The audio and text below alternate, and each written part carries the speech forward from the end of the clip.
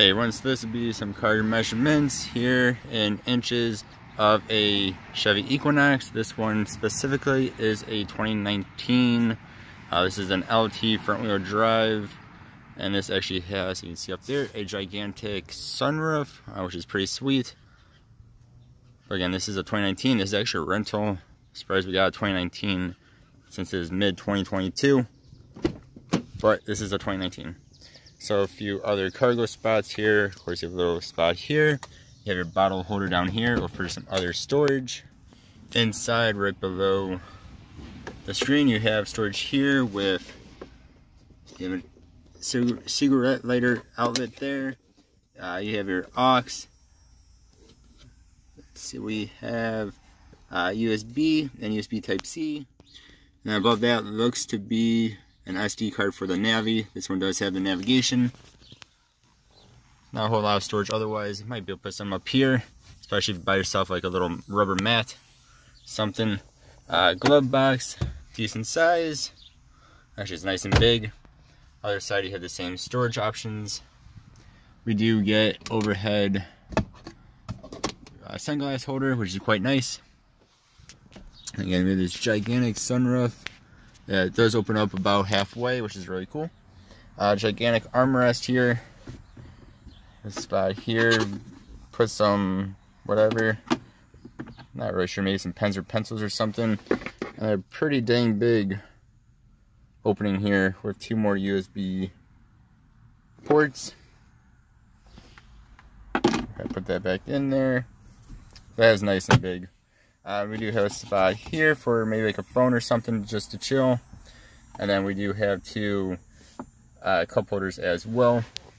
This one is not equipped with wireless charger, but that should be right here if you did have that, I do believe. Going to the back door, just like up front, you have a spot here. You have a bottle holder there. On the inside, we do have a map pocket there and there. Down here, we do have two USBs. Not Type-C though. Then down here is the full-blown plug-in. There's that, is really cool. Of course, the other side has the same bottle holder and little storage there. Again, gigantic sunroof, moonroof, what do you call those? In the middle here, we do have two cup holders on the armrest. Always nice. And you also saw here in the middle, we do have our own vents. You can open and close, but you cannot actually control back here. Back is a nice big opening. Do have a spot off to the side, maybe put like a half gallon of milk or something on both sides there. These seats do, of course, fold flat, but you can also kind of adjust how they are. A little bit there. So you can put them that way, just grabbing this, or we do have these right here, just do that. When you grab the right one, and then it just folds flat. And that is pretty dang flat. But before you get to the actual measurements, you do also have a storage underneath here, and it can go underneath there as well. So it's a nice amount of storage in this car. And with the actual measurements, so going up to the back seat's back, this is straight. It does not look straight on camera, but it is. You have approximately 34.5 inches.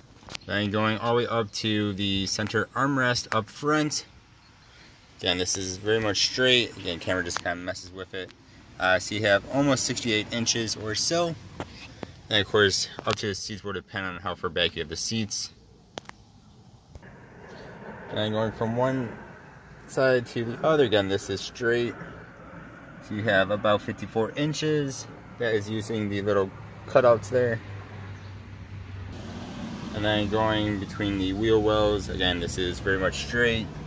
You have just about 41, a little bit less. And then going from the bottom up to the top, I cannot show this, I don't have enough hands, but going up to here where it is the most protruding, that is about 30 inches. Go a little bit farther back where you have a bit more room, it's about 31, so you have 30, about 31, and then goes back to about 30 again at the highest point of the back seat being down.